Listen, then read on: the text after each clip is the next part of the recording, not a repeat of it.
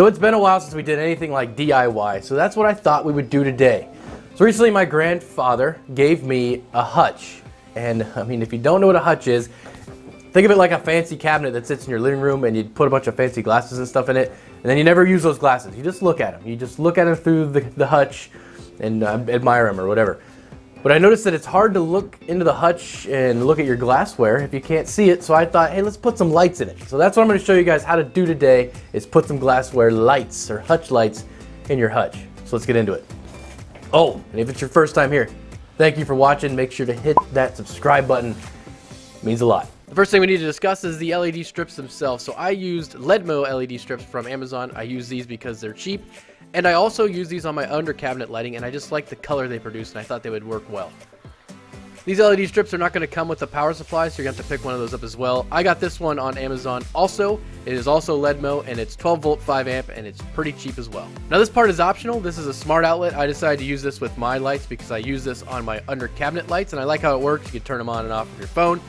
But you don't have to do this. This is optional. You can use an outlet, you could use a switch, whatever you want to do. If you want to use a smart outlet, pick your favorite brand. You can pick them up on Amazon for dirt cheap. Now these LEDMO LED strips are quite cheap, and because of that, the adhesive they use is quite shitty. So what I did is I use a hot glue gun. It works great to hold these LED strips to any surface.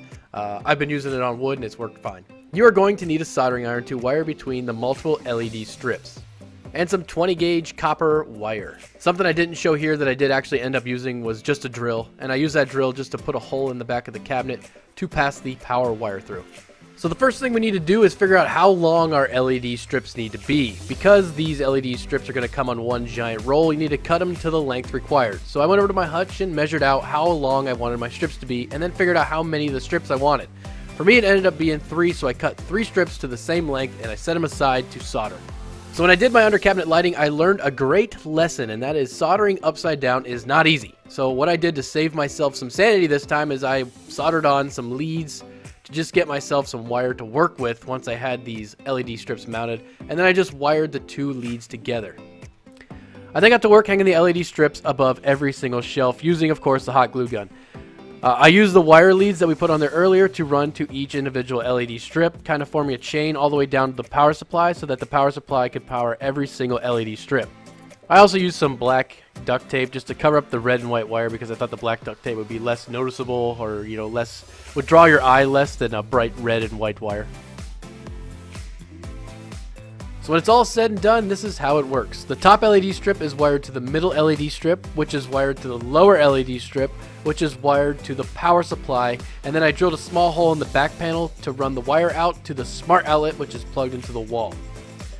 I tried to hide the wires in the frame around the edge of the Hutch and between that and the back panel, and you can kind of see them when the doors are wide open, but when you close the door, the framing on the door kind of hides everything, and it's pretty hard to notice any wiring.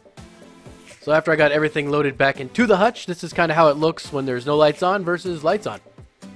And since I used a smart outlet for this project, I could turn the lights on from my phone, and even my dog thought that was pretty cool.